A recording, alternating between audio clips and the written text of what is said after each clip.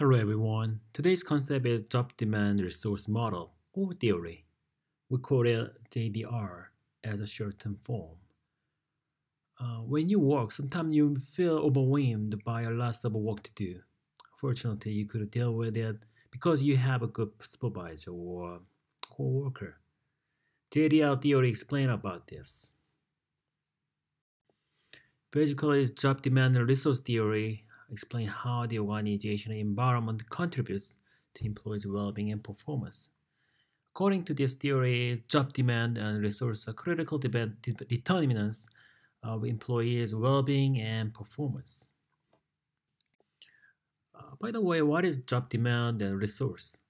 Job demands refers to those physical, social, or organizational aspects of the job that require sustained physical or mental effort and therefore associated with certain psychological or sociological cost.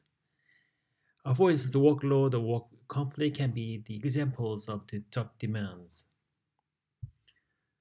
Job resource refers to those physical, social, or organizational aspects of a job that may do any of the following. First, be functionally achieving work goals. Second, resource job demand and associated psychological and physiological cost. Third, stimulate personal growth and development. Social support and job autonomy can be examples of the job resource.